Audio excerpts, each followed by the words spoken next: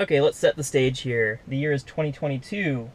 The weather's too bad for your Domino's delivery drone to deliver pizza to your front door. So you call up the Tesla full self-driving taxi network to take you to Domino's so you can go in person and pick up your pizza that rightfully should have been delivered by a drone. But instead you're going to have to use an autonomous vehicle to get you there. So we're here at our house, we'll call it, and we're going to go to Domino's. A few turns, a very interesting route, more turns here than typical, so I'm excited to try this one, and we'll see how this works. So it says it will take 10 minutes to get there. We'll see how that plays out. So some comments I have on these types of roads, these residential roads, I think are the most refined out of everything for full self-driving. As I say that, it thinks there's a stop there when there wasn't. Here's a dog and a baby. So we are going slow. The car potentially sees them and goes slowly. Okay, very good. So what I was saying, these types of roads with parked cars along the side, trash cans, no lane markings, they feel the most refined to me out of everything. It seems like it just does very, very good and competent on these types of roads. I'm super impressed always, and I have been for a long time on these types of roads. So we're getting out of our neighborhood here. It's not my neighborhood, but our theoretical neighborhood. And we're gonna go get our Domino's pizza that we just ordered.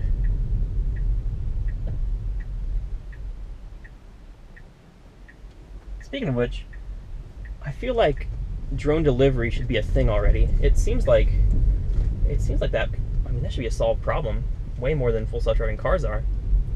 I don't quite understand, I guess it's just regulatory intervention, or regulatory reasons that delivery drones aren't a thing, but it seems like you should be able to order a pizza and they put it in a drone and it flies to your house and drops it off. It just seems like the technology's, I mean, from what I know, it's basically 100% there, so I don't understand why that's not a thing. Anyway, I guess we'll just have to rely on a full self-driving car to get us there at 20 miles per hour. I'll flick it up to 25, since that's the legal speed limit.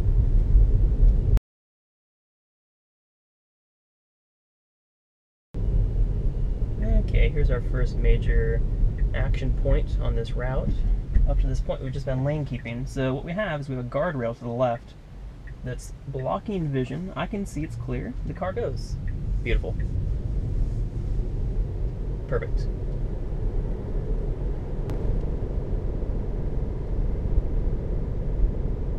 I've been driving for an hour and 1 minute so far, 18 miles. This has been very good. You know, a few interventions here, nothing too crazy. There's the Model 3 coming up. Nice red one. So we're doing a left turn here, so, you know, if it were me, I would have gotten over sooner, especially if there's potential for traffic. It was fine. I mean, I would have done it sooner. The car did it later, and they were fine. You know, it's one of those situations where neither was right or wrong, just different. Although I think I could argue that it's better to get over earlier in case, you know, there's traffic behind you who's coming up from behind and stuff like that. But the end result is it was successful. Protected left turn arrow. And make this left turn. Very good. And then, oh wow, and then immediate right turn. I'm trying not to get excited, but sometimes I get the feeling that they tweak the knobs behind the scenes a little bit, and sometimes I feel like you get a glimpse of what it's really capable of.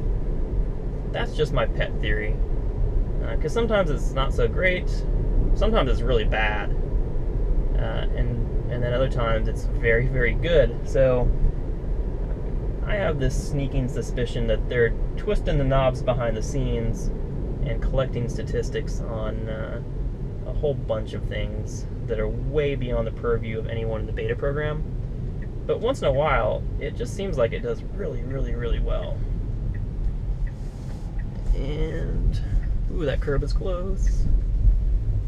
I mean, that was good, but that curb was awfully close. It didn't hit though, but I don't want to scratch him regardless.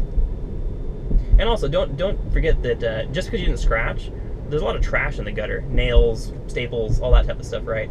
So just because it doesn't hit the curb doesn't mean you want to be that close anyway.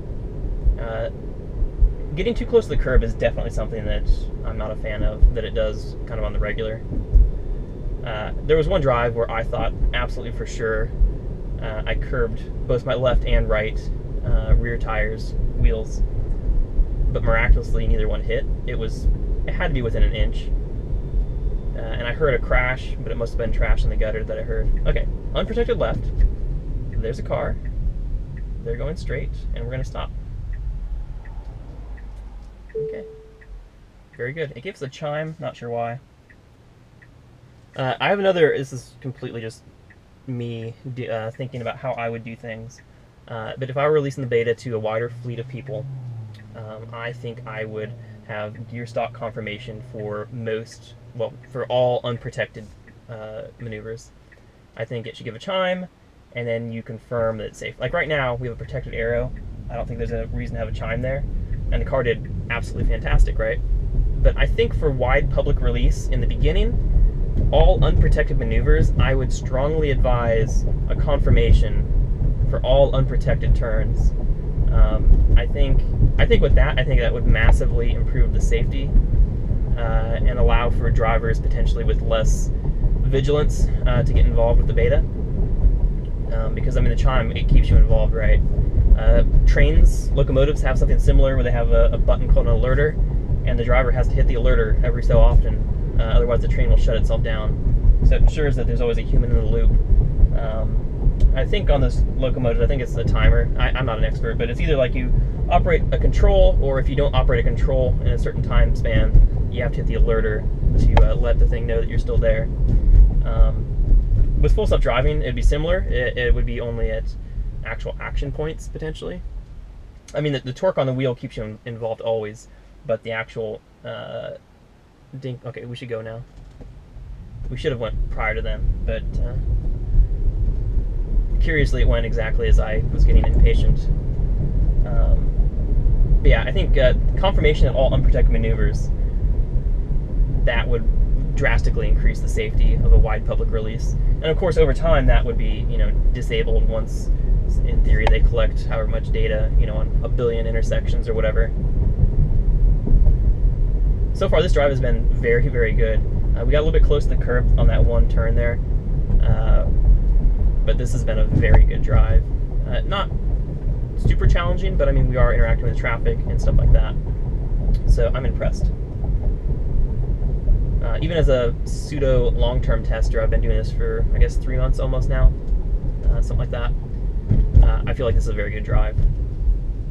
It's smooth. Something's different. And like I was saying a little bit ago, I think there's some knobs getting turned behind the scenes. So here we have a curb that could potentially be an issue. If we want to turn right on red, we're going to have to creep out. Or we could just wait until the light turns green. We do have a car beside us that's blocking our view to the left. You can see that. Okay, we're creeping. Okay, it's not clear. We're fine. We're still 10 feet back from the travel lane. It feels like I'm really far forward, but really, I mean, the nose of the car is more than 10 feet from the cars. It's probably not going to clear up before... Okay, I could go now. There's no one behind me, so I'm not super impatient. These guys are turning, so they're effectively blocking traffic. So they... Okay, there's a car coming now. Okay, they're stopping, so they must have a red. There's our green, and we go. Okay, so we didn't take the opportunity to turn right on red, even though we probably could have, but it was a very safe maneuver. It waited for its turn. It was trying to go, but it just didn't find an opportunity. And I as a human, I could have gone, for sure, but it was... There were no gaps that were big enough that I would feel super comfortable with it attempting it. Okay, so here's our... okay, we swung wide. There's no one beside us. And we turned in. It's rough. We made it. Okay. That was a good drive. That was a great drive. I mean, in theory, we just went from our house to Domino's and basically right up to the drive-thru.